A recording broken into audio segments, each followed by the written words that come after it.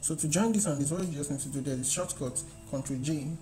You click on this and you click on this.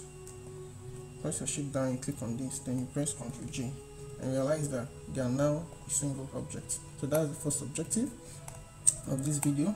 You have successfully joined these two separate objects together.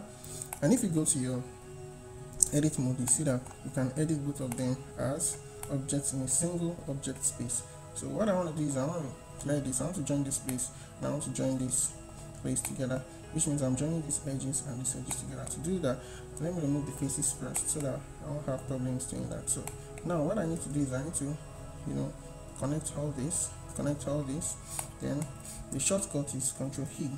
So you see, out of all these options, if you want to achieve that, what you need to do is to reach edge width. So when you reach edge width, this is what comes out, So you have all these parameters here: match factor, twist, number of cuts. So what I want to do is to make this one look like I'm joining them properly, because what I want to accomplish is to have something like a pipe.